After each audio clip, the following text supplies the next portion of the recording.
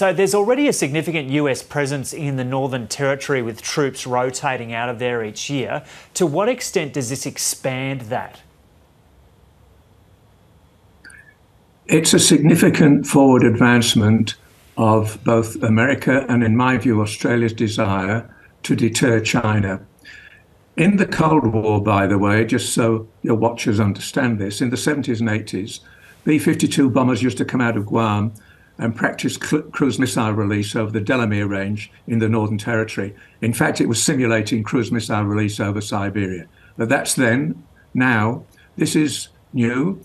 I think we have now lengthened the runway at Tyndall to take B-52s, as you've seen in the pictures there. It's a big bomber. If America really wanted to get close with a strategic bomber to strike China, it wouldn't do it from Tyndall. It's too far away. They would do it from Alaska or Guam or even Hawaii. I think this is about our joint interests in showing to China they can't keep expanding their military presence in places like the South China Sea. And you will recall just a few years ago, when Barack Obama was president, Xi Jinping, the leader of China, promised there would be no militarization of the South China Sea. Well, we now have Chinese fighters intercepting our P-8 reconnaissance aircraft and flying not only dangerously near, but scattering aluminium foil that, if it get into the engines, would mean they're crashed. The nearest military base in the south of the China Sea to Darwin is Fiery Cross Reef, 2,800 kilometres. This is about forward deterrence. And so if there are US bases closer to China that could easily be launching spots for B-52s, what's the point of doing this in Australia? It's deterrence. There are two forms of deterrence in both nuclear and conventional theology. One is deterrence by punishment, meaning directly attack the territory of China. The other one is deterrence by denial, which I believe we should be about in any case by acquiring more long-range strategic missiles, but we'll have to wait on the new review for that.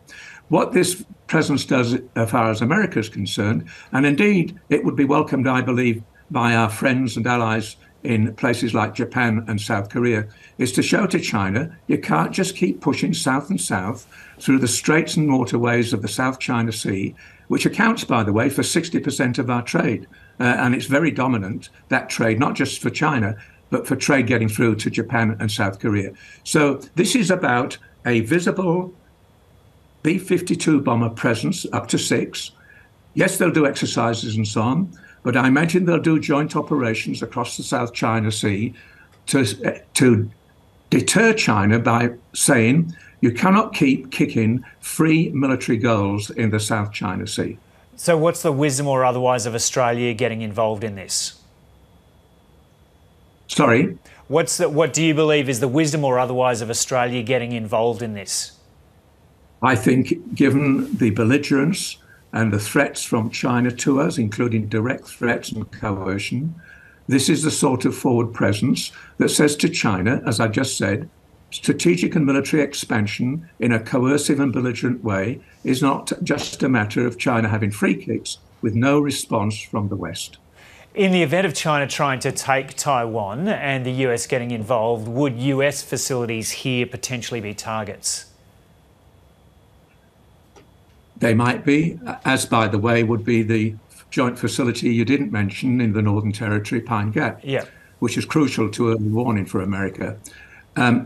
The fact is that, they would be able to, with regard to Taiwan, let alone China, the American military base in Guam, which is a relatively short distance from Taiwan, would be the primary base, in my view, if America was involved in a war with China. Now, is there a prohibition on nuclear weapons on Australian soil, or could it be possible that these B-52s might carry nuclear weapons here? I would imagine, despite in the past America's concept of no confirmation, no denial, it would be a big step forward for us to store nuclear weapons in Tyndall. I can't imagine America wanting to do that. And if it came to nuclear weapons on board the B-52s, you've heard me say before, in the Cold War, they practiced cruise missile release over the Northern Territory, simulating Siberia.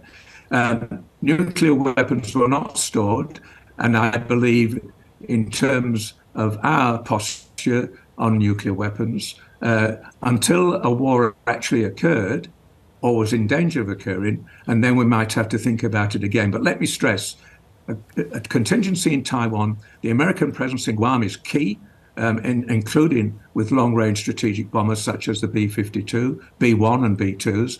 And then there would be American military facilities in both Japan and South Korea, which are both substantially closer to Taiwan. It's a fairly long distance from Darwin up to Taiwan. Let me have a quick guess, about 8,000 kilometers. That would mean, by the way, that once they got into the air out of Darwin, the Chinese would be able to track which direction these bombers were coming in.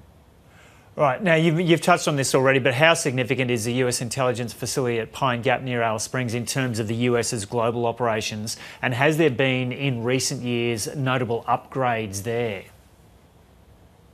Well, I'm not in a position to talk to you about upgrades. I'm no longer in the Department of Defence. I had that clearance on Pine Gap for 30 years. I thought that might make you more free to talk about it.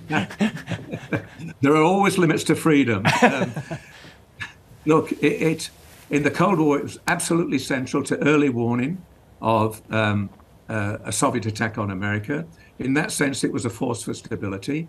Its central role was to be able to reassure America that the Soviet Union was abiding by the strategic nuclear arms control talks, SALT 1, SALT 2, and so on, by being able to count the missiles in their silos and reassure China that was all going on.